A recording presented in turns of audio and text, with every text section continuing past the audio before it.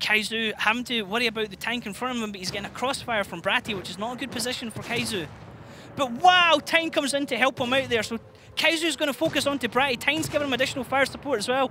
Bratty's going to get dropped as Danny comes in the back as well, so great supporting play there from GoHard. Knäckebröd, Sugsika's taken out there by Zanlon. Leechbar's getting caught here in the crossfire. Annihilator's doing what he can. Crux is taken out there as well by Tyne. Tyne's coming round on the overlap onto Leechbar. Leechbar has his full clip, but Tyne has his full health. Carry Barry coming through as well there on the shot onto Tyne.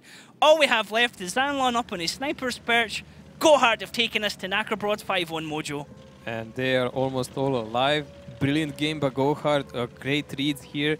And they won this leg wars for sure by a mile. And we cannot say anything about advantage for any team because is any team had it bad, both teams had it bad. It's important to say this lag that we're seeing right now on the screen is not something that's impacting the players. If it was, the match wouldn't be carrying on right now. This is something sadly that's only affecting the observer cam that we have here.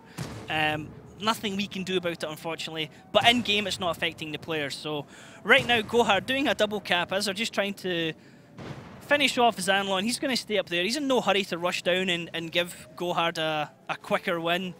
Make them work for it realistically, but this might be the first time actually we've ever seen Kerryberry is going to try to climb for him, it looks.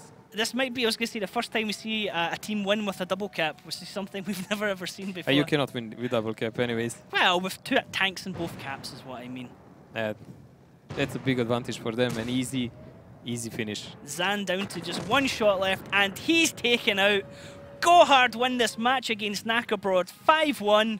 Very strong play from GoHard there, Mojo. We talked earlier on about how they are a strong team tactically. Did you feel that that was how they won today?